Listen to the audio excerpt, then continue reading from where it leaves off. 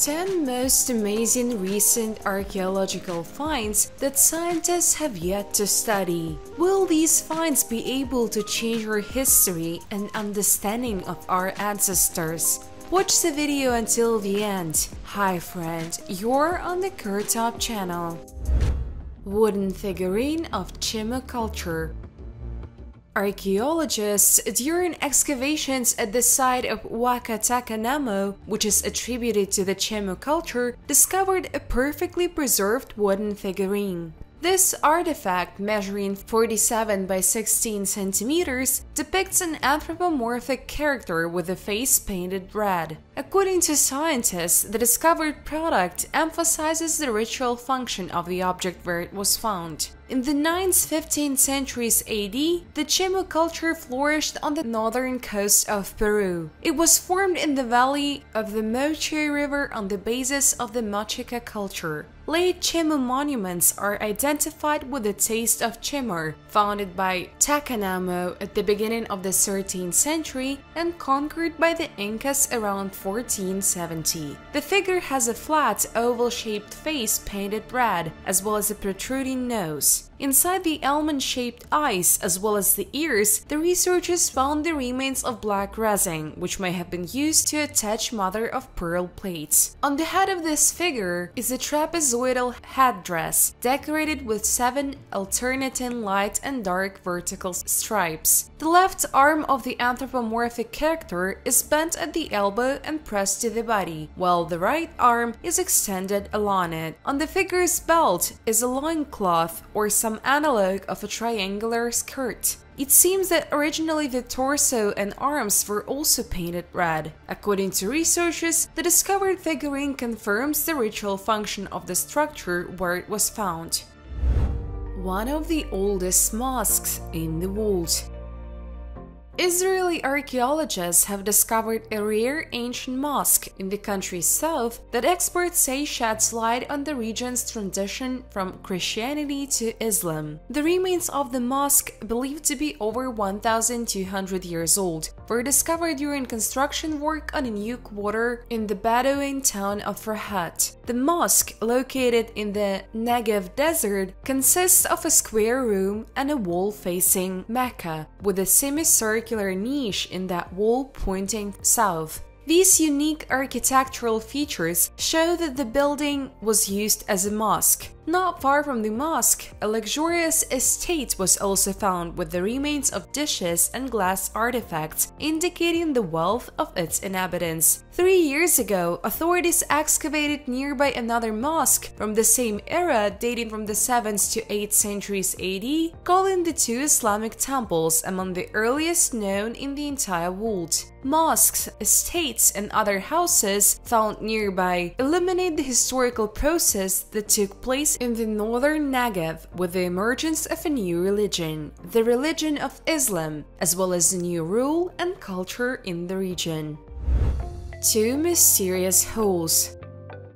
Known scientifically as SK54, this skull has given a team of paleontologists at the University of Johannesburg numerous headaches due to mysterious holes that are visible on its surface. This skull belongs to a young Paranthropus solidus, Australopithecus solidus, which lived on the lands of South Africa a little over 1.5 million years ago. The first clue to the puzzle came from other remains found in the same Sterkfontein cave. The hominids that the researchers believe they belonged to were killed elsewhere, after which the attacker took them to his lair. The second clue was the diameter of the holes and the distance between them. Paleozoologists helped in the study. They found the alleged culprit, the panther Pardus beguini, the ancestor of our leopard. This they confirmed using various fossilized skulls of these animals and even analyzing the trajectories and pressure points of current leopard bites. Australopithecus from the Cradle of Humankind.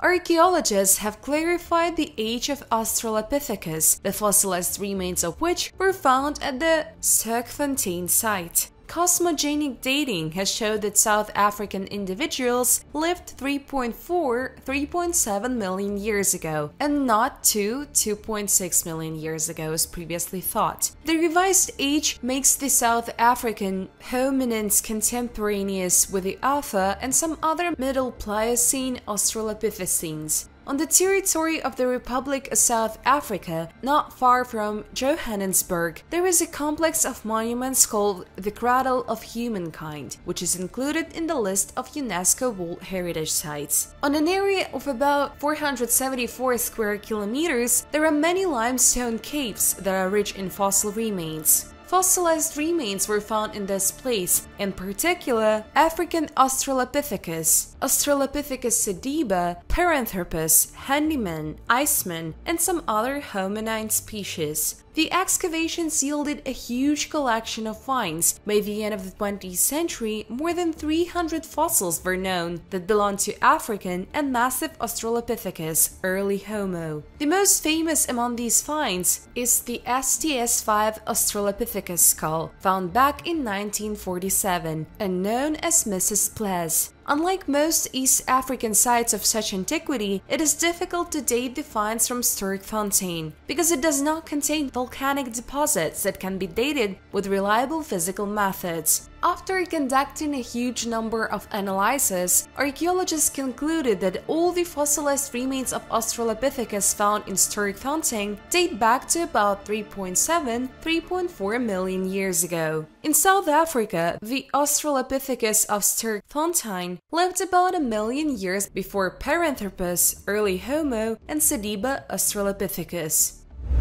Network of 3,000-year-old tunnels.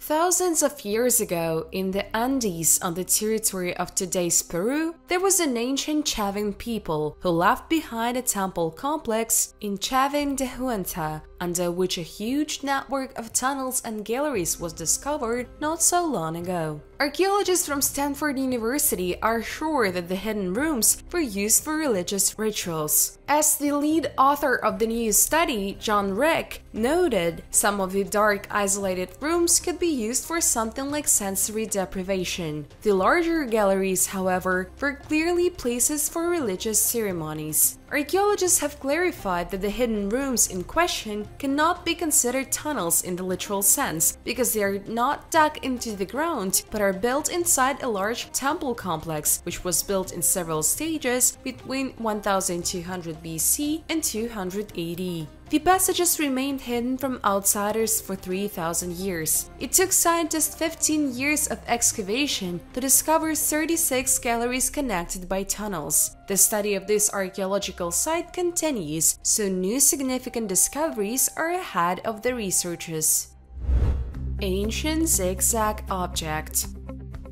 Chinese archaeologists have studied the historical monument of Wadian and found traces of ritual sacrifices from the early stage of the Xia dynasty. According to CGTN, an unusual ceremonial structure stands out among the finds. Wadian is a famous ancient site in Yuzhou, in the central Chinese province of Henan. There is a large sacred complex here, which is believed to have been erected around 2 millennia BC. Then, about 4,000 years ago, the Xia dynasty ruled in China, the capital of which was the city of Wadian. Archaeologists have discovered an unusual ancient structure, a zigzag object that is 31 meters long and 26 meters wide. The area of the strange structure is approximately 800 square meters. At the base of the unique object, traces of rich sacrifices were found, for example, the skeletons of various animals, as well as shells of mollusks. It is assumed that these are the remains of grandiose feasts that were held here as an element of ritual ceremonies. Scientists hope to make new discoveries at the Wadian site, which will help to understand the history of this place.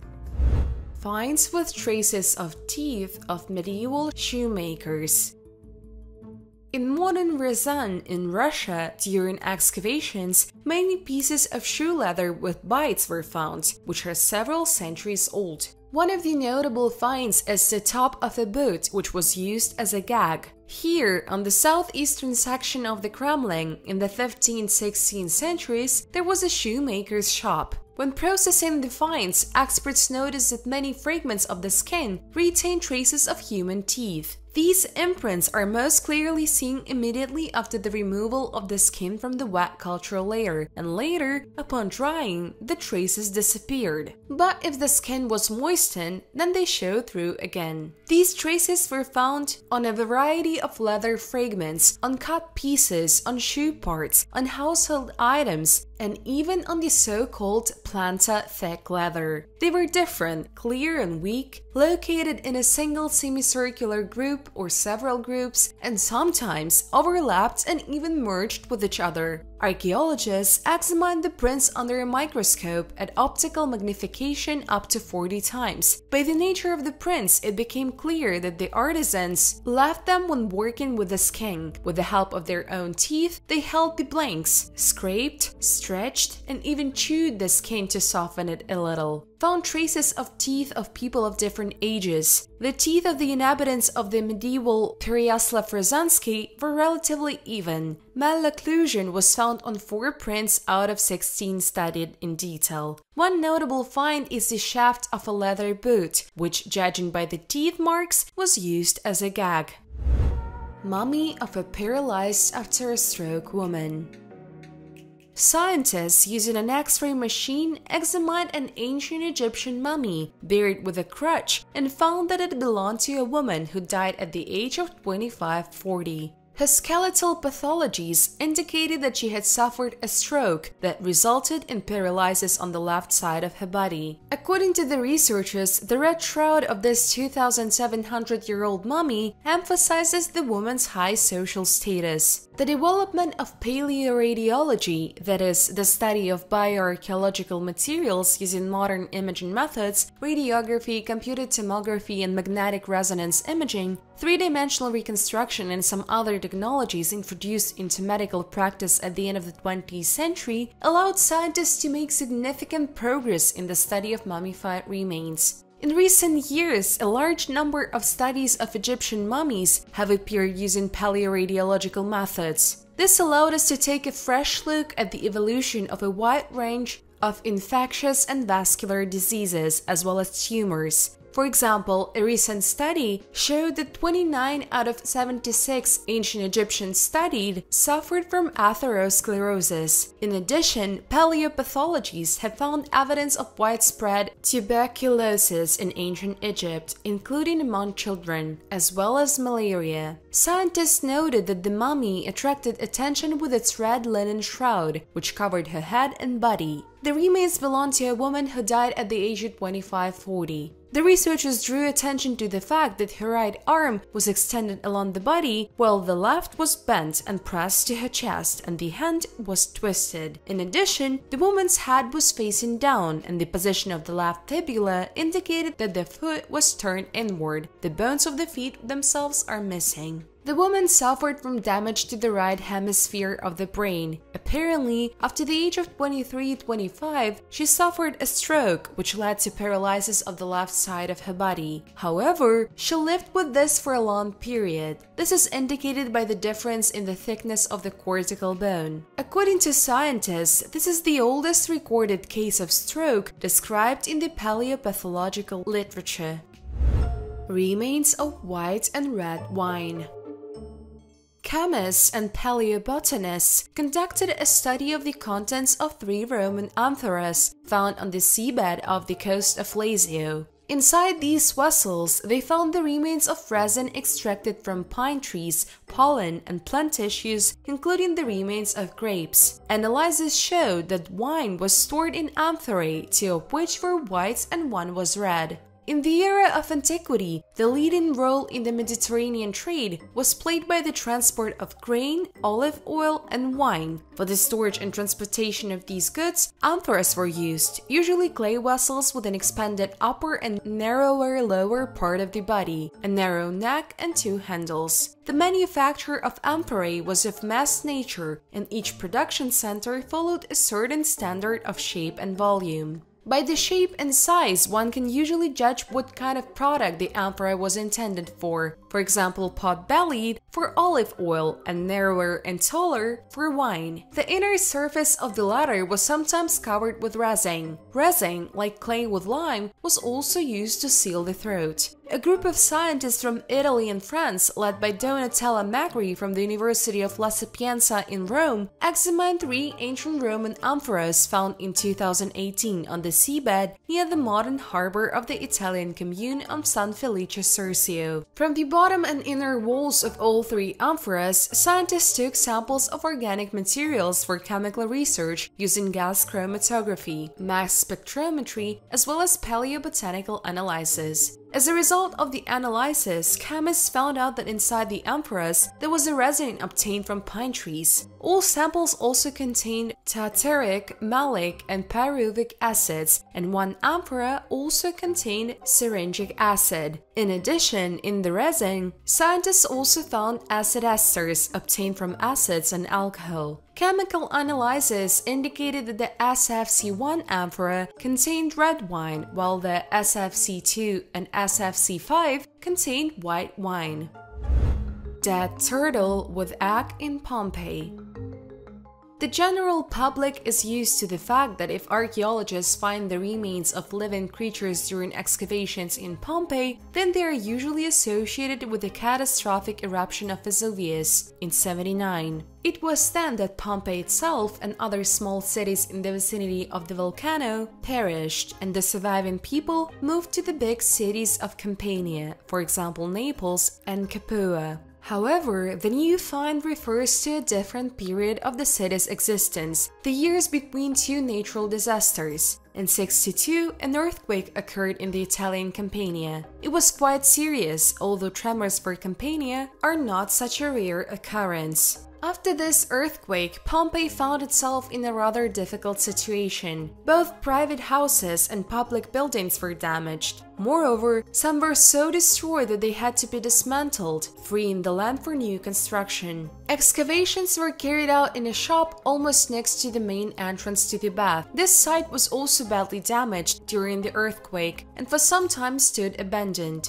It was during this period that the turtle, planning to lay an egg, found refuge in it. However, for some reason, this shelter did not suit her. And I must say that reptiles, including turtles, are able to delay the laying of eggs. This reaction of the reptile's body to stress, the lack of a comfortable nest or danger, is called dystocia. Experts at the Pompeii Archaeological Park believe that it was dystocia that prevented the turtle from successfully laying an egg, and she died with it inside. By the way, this turtle is not the only turtle found in Pompeii, but usually their remains were found in gardens or rich houses where they could live like pets, and they didn't have any eggs. Rate this video with a thumbs up and subscribe to the channel, and everyone who writes a kind comment under the video will receive a fat like from me. Thanks for the views, bye everyone!